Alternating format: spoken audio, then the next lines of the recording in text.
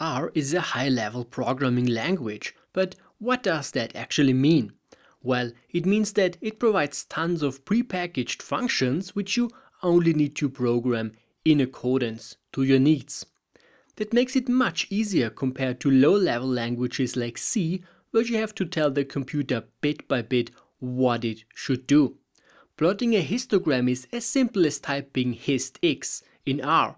That would be impossible in C. Now, your responsibility as a programmer has shifted from building a function totally from scratch to programming a prepackaged function. You do this by feeding information into the function via the function arguments. Each function has a set of arguments which you can use to tailor it. So if we take a look at the function runif, we can see that it is a random number generator of a uniform distribution. You will find this function often together with rnorm for random numbers of a normal distribution. This function is quite useful when you want to try out new R features and you need some random data. Especially in forums like Stack Overflow, it is used to create data to explain a concept, and you can use it to show a question or a problem you might have. So this function runif has 3 arguments, as you can see here. We have n, which is the number of numbers we want to generate, and we have the minimum and the maximum for our uniform distribution. So those are the upper and lower boundaries. So far so good. Those are the infos we can use to tailor the output of the function. Now you should be aware of the fact that A, the exact order of those arguments is very important, and B, some of those arguments are mandatory while some are optional. Let's use this function and let's elaborate on our statements. The first thing we're doing now is we will set a seed. This means that each time we run the random number generator, we will get the same result. Would we not set a seed, we could not reproduce the results, since runif has a random component. Of course, if you're not using a random sample generator, you do not need to set a seed. Most of the functions have no random component, therefore a seed is used only infrequently. Therefore, we now use the function set.seed, and we are setting seed number 65 here. You can basically use any integer. In this case, I tell R that it should use its 65th random number variation. So the whole thing is not completely random behind the scenes. It's actually pseudo-random. And then we are using our runif function. So here we are saying that we want random numbers according to the uniform distribution.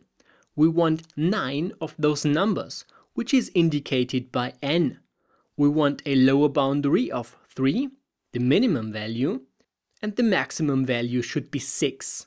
So those are the 3 arguments, as we can see in the help section over here. We are using it in our code to get this output down here in the console. We have 9 numbers, none is lower than 3, and none is higher than 6. Now, this method allows everyone instantly to see what you did. The arguments are clearly denoted. The full spectrum of arguments is used, and the order is exactly as in the help section. But what happens if we would write the exact same code but we would omit the name of the arguments? So let's run the next line without the argument. This one has the same input. Keep in mind that we are using the exact same order of the arguments here. And indeed, in the console we get the exact same results. R knows the order of the arguments and it will automatically assign the values to the arguments based on the respective position within the function. That means for you, when you know the order of the arguments and you stick exactly to that order, you do not need to name the argument. That means shorter code, less typos, and less time. Very important info for you guys. Now, what would happen if you use the full argument names, but you mix the order of those arguments, like we do here? We're using the n argument as the last one instead of the first one, like it would be the correct form of the function. Well, if we run the code, we can see that we get the exact same result. It works. That means as long as you tell R which value should be assigned to which specific argument, you can go with any order you want. Logically, if we would use the same order as above, but we do not assign the arguments to the values, we would get a totally different result. Here we are telling R that we want 3 numbers between 6 and 9, which is of course totally different than the previous input. Alright, so far we provided info to all the 3 arguments. But what happens if we only want to set one argument and we want to leave some others blank? Well, R can handle that in many cases. As you can see in the help section, we have default values for minimum and maximum, that is 0 and 1. That means if you do not provide inputs for those 2 arguments, R will provide a 0 for the lower boundary and a 1 for the upper boundary. So let's test that. Let's run runif with a number of 3. And indeed we get 3 numbers between 0 and 1. Again, 3 was the only value we provided. 0 and 1 was provided by R per default. So keep in mind that whenever you see default values on the R function description, this would be the info provided to the function if you do not do it yourself.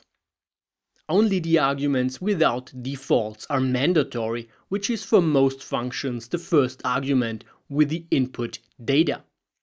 Now there is actually a little trick when you want to use the default setting for some arguments and you want to set them yourself for others. Let's say in this case we want 3 numbers with a lower boundary of 0 and an upper boundary of 4. So we are fine with a minimum value, but the third argument, maximum, needs to be changed. So we are typing 3 for n, then we are leaving the second spot empty with those double commas, and the third spot is again filled with 4 for the upper boundary.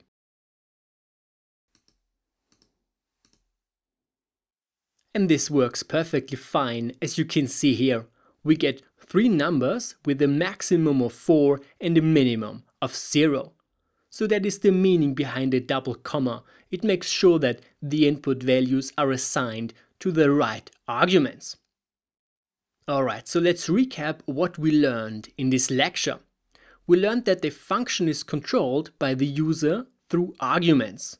You assign values to those arguments and R gets you the output based on those arguments.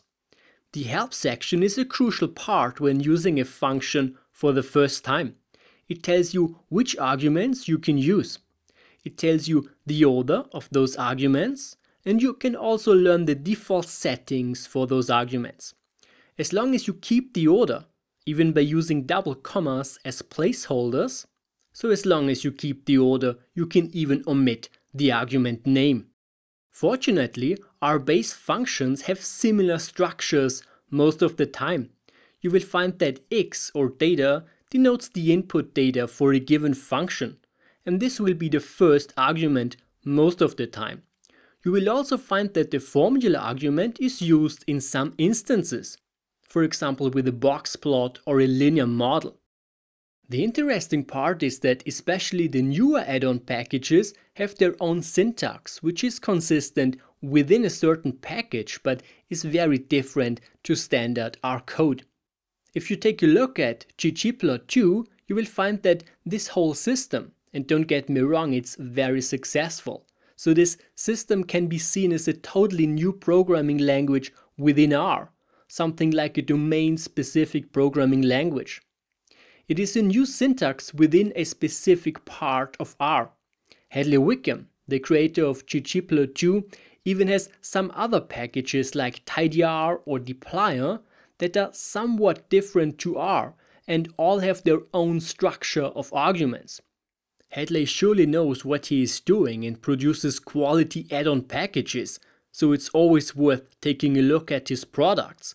But you will always get feeling that he has his own way of doing things, and you will need some time to get familiar with his packages. They are very consistent within the package, but not within R as a whole.